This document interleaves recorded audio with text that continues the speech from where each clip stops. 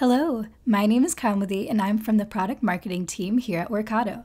We are excited to introduce the newly designed recipe editor.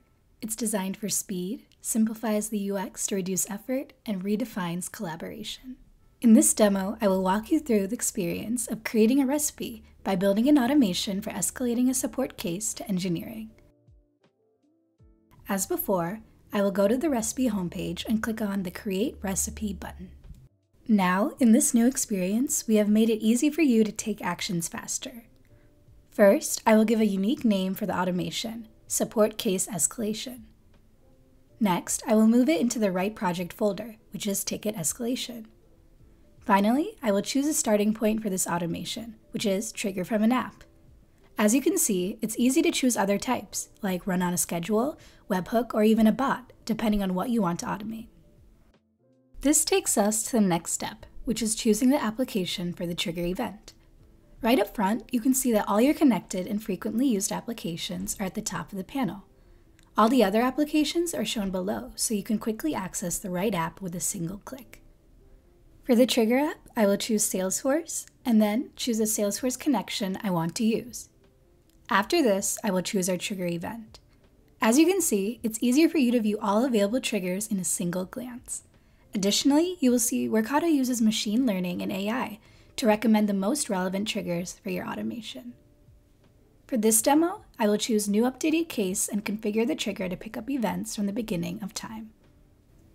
As you go through the process of configuring the trigger, the step-by-step guide at the top makes it easy to situate your progress and easily navigate to any step of the process.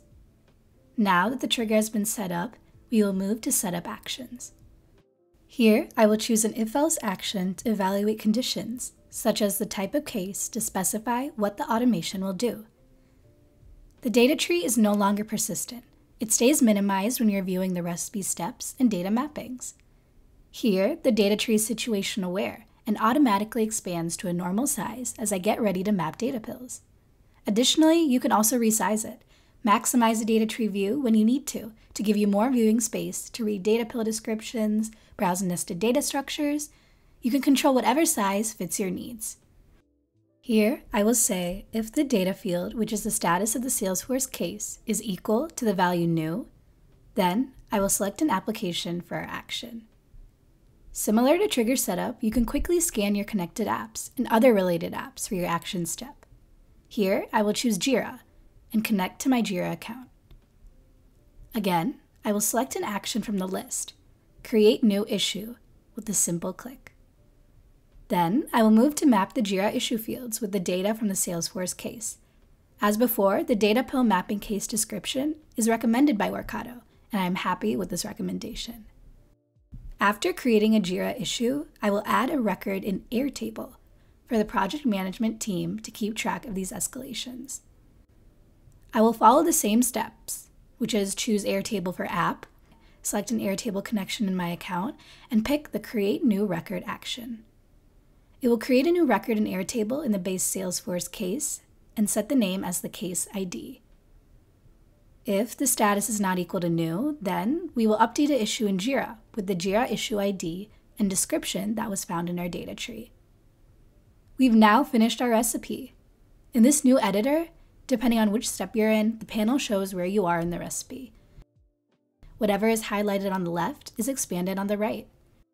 Accessing the data mappings for any step in the recipe is as simple as clicking on that step and seeing the configurations for the step on the right panel. Occasionally, the recipes can have hundreds of steps, and the normal view doesn't show the entire recipe.